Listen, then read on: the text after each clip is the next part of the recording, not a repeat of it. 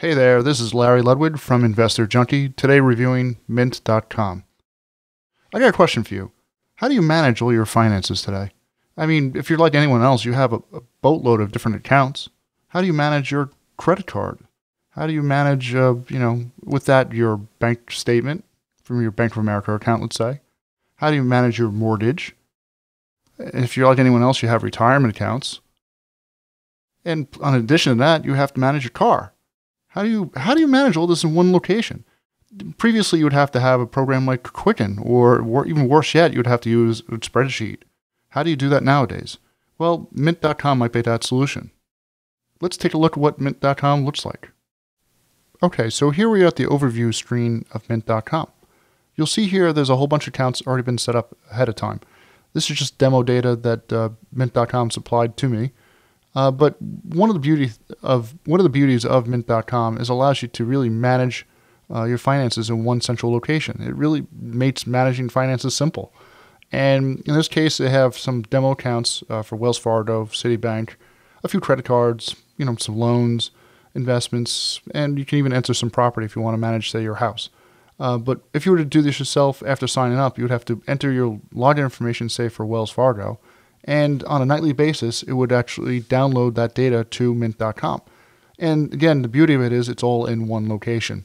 And with that, you can then get alerts for, say, if you're getting close to your due date on your credit card, Mint.com can send out a notice saying, hey, you need to make a payment before it's due. And not only that, but it can do things such as rate changes. And I'll show you in a minute where you can manage that data. But the other aspect of it is it allows you to manage a budget or create a budget. So let's say, for example, you want to watch your spending on groceries. You can do it through this website and track it on a monthly basis. The other thing is set up goals. If you want to set up a goal for, say, retirement or, say, your child's college education, you can do it through this website as well. Okay, let's go to the transaction section. Transactions are downloaded and categorized on a daily basis. This is one of the great features of Mint.com, but also can be the most frustrating. Sometimes the importing of financial data just stops working, and the categorization can be less than ideal.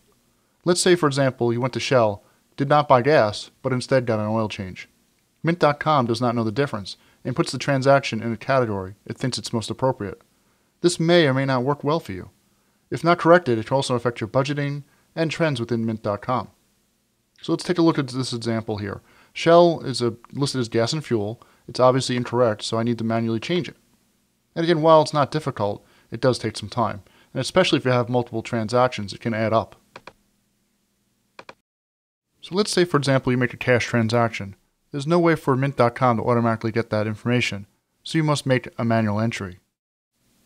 You do it through this button at the very top of the page. While it's easy, it does take some time. Again, it's another thing you have to do. So let's assume in this example, I went to the drugstore and bought some Band-Aids. So let's assume we did it today, June 27th. Type in Band-Aids. The categorization is going to be under health and wellness, health and fitness, I should say. And it's going to be pharmacy. And let's assume it was $5.99. That's pretty much it. So now it's now entered into your transactions, and it will get categorized within your budget and your trends. Budgets give you a bird's eye view of your spending habits. Find out if you're spending more money this month on dining than previously. You can also make adjustments to your budgets from this web page. So let's say, for example, you want to spend a little bit more money on fuel. You can up it here by adjusting this accordingly.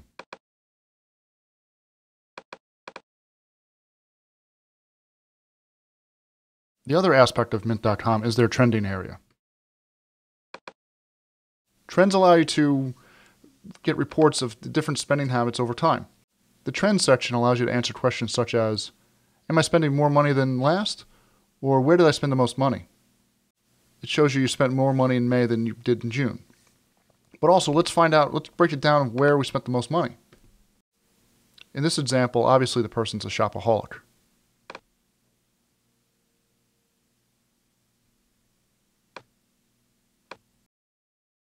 Perhaps the most powerful feature within Mint.com is their alerts. You can get alerts when, say, a bill's due or a rate change on your credit card.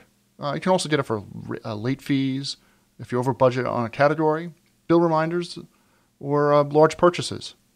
And not only that, but you can get weekly email summaries. You can not only get these alerts via the website, but also by email and SMS text message. There's also available smartphone apps for your iPhone and Android, as well as Apple's iPad. They not only alert you of your spending habits, but you can also gain access to the same features available on the desktop web browser.